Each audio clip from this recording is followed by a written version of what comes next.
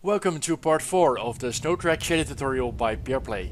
In the previous part we've created a script that allows us to draw on the split map using the mouse.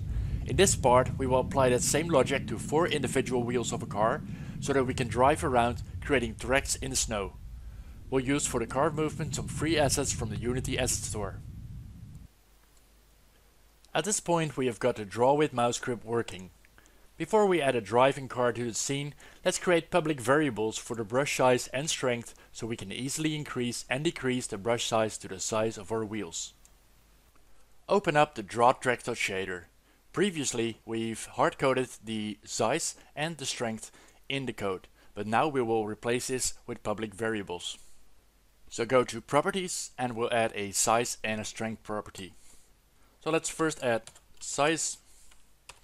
And the name is going to be size, and it's going to be a range between 1 and let's say 500 for now, and by default it's going to be 1. Now we'll also add strength, and strength will have the name strength, and it's going to be a range between 0 and 1, and by default it's going to be 1 as well. Now that we declare the properties here, we also have to add them to the subshader. So let's say here in the subshader we're going to create a half, and the half will be the same size, and the next one we'll call strength. And now we can replace the 50 with size, and we can replace the 0.1 with strength. Now at this point the greater size is, the smaller the brush is. And this is a bit confusing, so we're going to flip the number. And the way to do this is to divide it. So we're going to hardcode here 500, and we're going to divide this by size. And now if size is going to be 500, the result will be 1, and if it's 1, the result will be 500. Now as this shader is hidden, we cannot see the size and strength anywhere, but we can assign values to them through C#. So let's do that in the draw with mouse C# script. So let's add 2 public floats here, and the first one we'll call the brush size, and the second one we'll call the brush strength. Now let's also set some ranges for the floats in the inspector, so we can type range between, the size is going to be a range between 1 and 500. And the brush strength is between 0 and 1, so it's going to be a range between 0 and 1. Now let's scroll down to the update function. So we'll type draw material dot set float. And which float are we going to set? We're going to set the strength. And we're going to set the strength to brush strength. Now also do the same for size.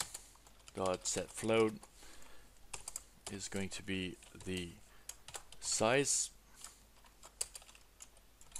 and we'll set that to brush size. Make sure that these names correspond exactly to the names that are written here. Now save the script and go back to Unity to check if everything's working. Now you'll notice 2 new sliders in the draw with mouse script. We've got the brush size and the brush strength. The size is for the size of the brush, of course, and the strength is the opacity, and it's clipped between 1 and 500 and 0 and 1. So if I'll make this 1, it's going to be a very hard brush, and I'll set this, the size to 18. Let's test that out. We see here a brush of 18.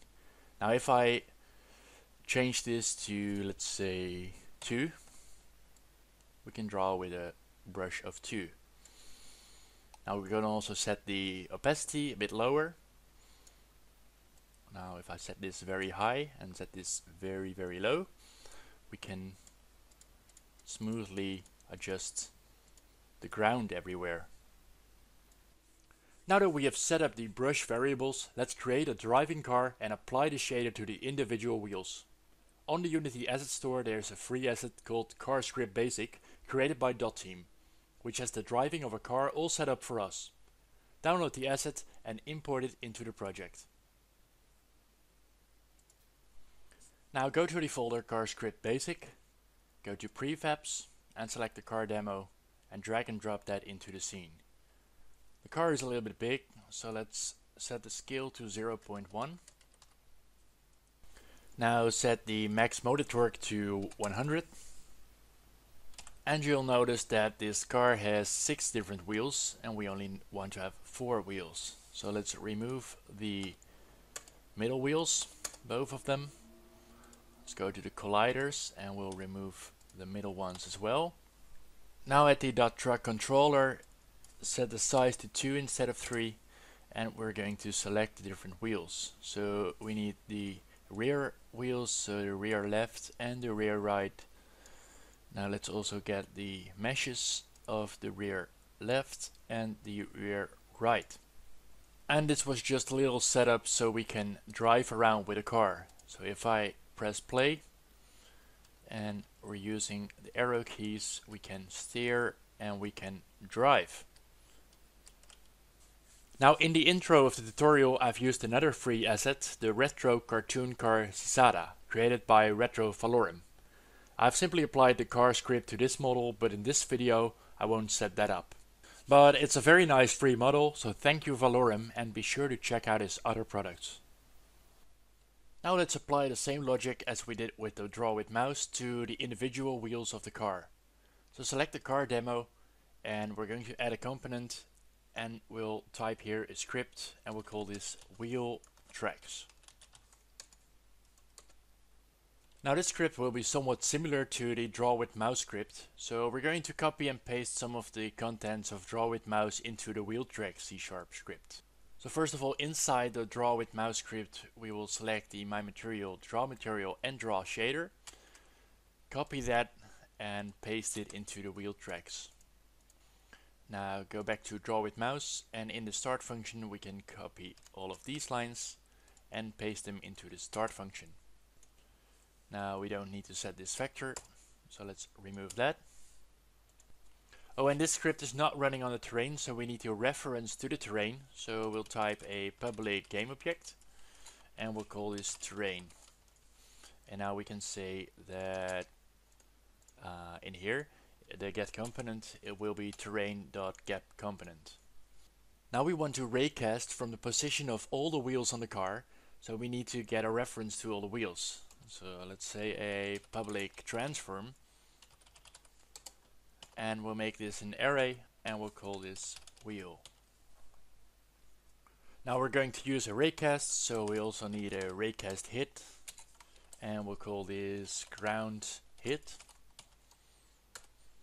And we want the raycast to only work on the ground, so we're going to make a layer mask to make sure that we're on the ground. Let's say integer and we'll call this layer mask. Now in the start function we need to declare that the layer mask is going to be layer mask dot get mask, and now we need to have a name of our mask and we'll call this ground. But we haven't yet made ground, so we're going to create this layer mask in Unity. So let's go back to Unity. So select the plane, go to layer, add layer, and we're going to type here ground. Now make sure that you go back to a plane, which is the ground, and we'll select the layer ground. Now let's add some more variables to the wheel track script. So go to the draw with mouse and we're going to copy paste the private render texture splat map, because I forgot to add that to this script. So let's add that here, and now this should all work. Let's go back to draw with mouse, and we also want to use the brush strength and brush size. So copy those and paste them here. Now before we write out the update function of the wheel track script, let's first save it and go back to Unity, and we're going to fill some of the public variables. First of all, the draw shader, that is going to be the draw tracks. The terrain is going to be the plane, And in the wheel we can select some different transforms.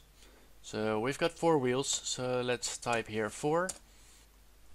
And now go to the car demo, and we're going to go to the wheel meshes, and we're going to add all of these to the list.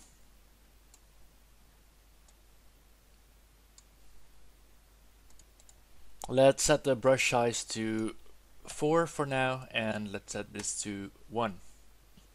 Once this script is working, we can set the size of the brush to exactly the size of the width of the wheel. Let's go back to the wheel track script, and we're going to start writing out the update function. And the first thing we need to do is to create a for loop, because we're going to raycast the position of every wheel of the list of wheels. So we're going to say for int I is 0, I is less than, and we're going to get the wheel array here, wheel.length I plus plus. Now let's go back to draw with mouse, and we're going to select everything within this if statement of the physics.raycast, copy this and paste this inside the for loop. And the only thing we need to change is the if statement. We can keep the if physics.raycast, but everything inside the raycast we're going to change. So let's delete that, and we're going to start by writing out the position. And the position we need is the wheel, and we need inside the for loop its current wheel we're going to check, and we need to get its position. And we want to raycast down, so we'll type factor 3 dot up, and to get the down value we'll just say minus. Now we want to get the hit info as well, so we'll say out, and we'll call this ground hit. Now in the previous script we've used hit.texture coordinate, and here we're using ground hit, so let's apply that to these lines. And the next thing we need to specify is the length, and we'll just say 1 for now.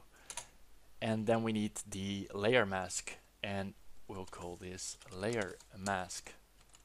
Let's close off the if statement. And that should be all to make this script work. So let's save the script and go back to Unity. So first of all, let's go to the plane, and we've got the draw with mouse script here, and we can remove that. Now let's also remove this texture here. So we'll start off with a blank plane. Now let's set this ground color to a gray color, and we're going to set the displacement value to 0.05. Now back to the car itself.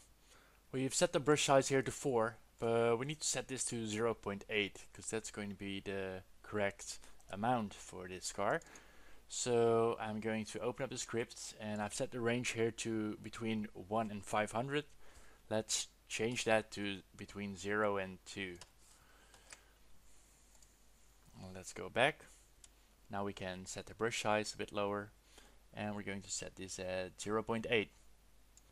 Now to clearly see where the car is driving, we'll select one of the wheels and change the color of the wheels to black. And let's now start up the scene and see the result of this tutorial part.